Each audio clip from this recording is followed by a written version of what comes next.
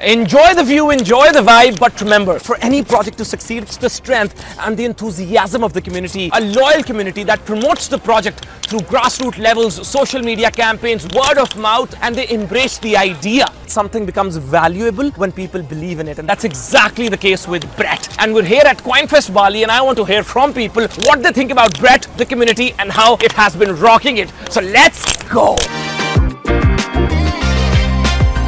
I love Brett community, I love the passion, I love the energies, I love the vibes. Let it pump to the moon. Brett LFG! The biggest meme coin on base. Brett have a really unique IP, unique face that makes everybody easy to love and accept. Everyone in Thailand, I'm also from Thailand, everyone in Thailand also talking about them because this is the biggest one in base. So I have to say actually the first time I bridged some assets on base was because of Brett and to buy Brett.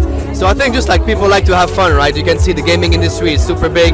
People want to have fun. People want to feel like they're part of a community. And I think Brett was able to do that for base and bring a lot of people there. So I think, yeah, it's a good way to democratize and to educate the crowd on blockchain. And Brett has been able to do that. And we see it everywhere, from the electrifying E1 in Monaco to the heartfelt prayers of communities celebrating new water wells in Africa. And now, right here in Bali, Brett's momentum is unstoppable.